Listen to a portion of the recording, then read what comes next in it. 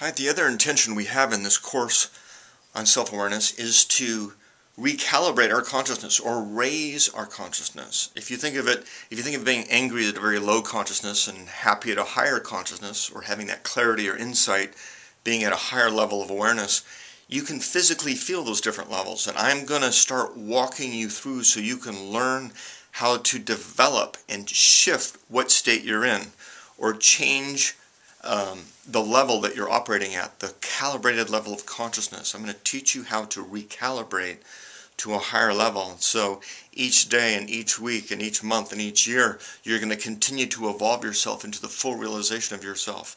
And ultimately, by doing so, find fulfillment, happiness, and peace. You will enlighten.